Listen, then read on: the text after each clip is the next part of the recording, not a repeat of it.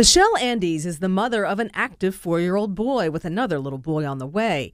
This former collegiate softball player has always had issues with her ankles, and then in 2010, I ended up playing volleyball, which is volleyball on a racquetball court.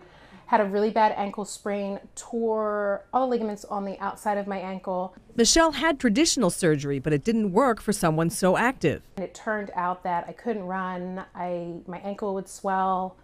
Between trying to work out, do other things, I just couldn't handle the pain or the swelling. So Michelle came to see Dr. John Campbell at Mercy Medical Center's Institute for Foot and Ankle Reconstruction.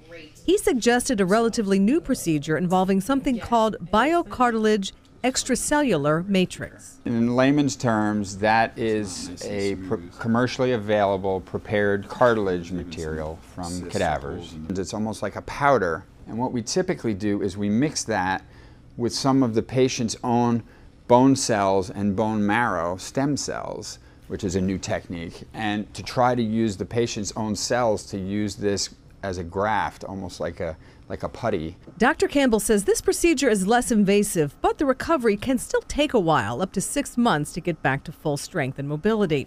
Michelle says it wasn't easy, but definitely worth it, especially with a new addition on the way. We're just, in general, a very go, go, go family.